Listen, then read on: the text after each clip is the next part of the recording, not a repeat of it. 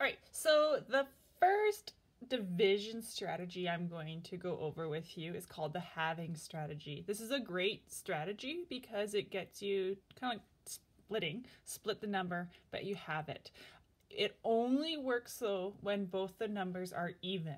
So what I mean by that is if you have an even number like 336 and we divide it by another even number, say pretend it by 18, this would work only when both of these numbers are even. So I'm going to go over this with you now. Erase this, get a nice clean board. The first number we're going to try is 126. And we're going to divide it by 14.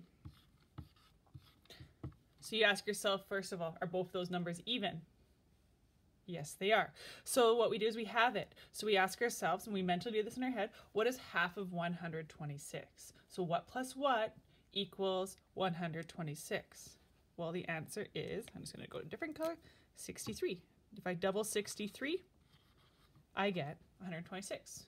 And then I need to know now what is half of 14. What plus what equals 14? Well, that's easy. It's 7. So now we've halved it, and we should be able to look at this and be able to do that in our heads. What's 63 divided by 7? 7 times what equals 63? 9. So then that means 126 divided by 14 is 9. It's that easy. If both the numbers are even, you have them, then you will get your quotient. Here we go. Let's try another one. Let's try, we will do, how about 114?